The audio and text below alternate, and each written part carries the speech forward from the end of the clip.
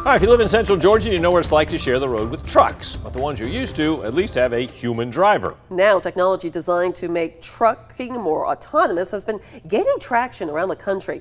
On tonight's 13 Investigates, Zach Merchant talks to trucking industry insiders on what their concerns are for the future and what challenges they're facing now. It feels good. Just get out a minute, get on the road. Greg Manning feels at home on the road. He spent close to a decade driving trucks for Texas Freight Services in Twiggs County, but when an opportunity to join the company's leadership team opened up, he traded in the open road for a desk. But it's not the only thing he's seen change over his career. We had to stop, put a quarter in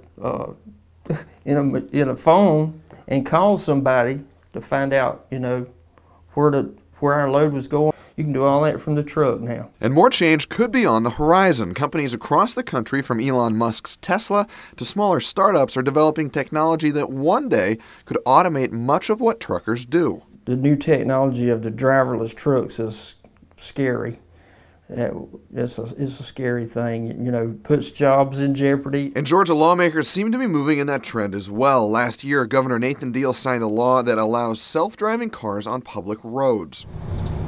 But Scott Wheeler, truck driving program chair at Central Georgia Technical College, says for Georgia's roughly 1,500 truckers, it might not be time to worry just yet. Those trucks and automated can get you from A to B, but somebody's got to back that vehicle into the loading dock and unload it and things like that. So there's always going to be the need for drivers. Many experts agree that the start and end of journeys where drivers often have to navigate congested traffic and narrow loading docks are the hardest parts to automate.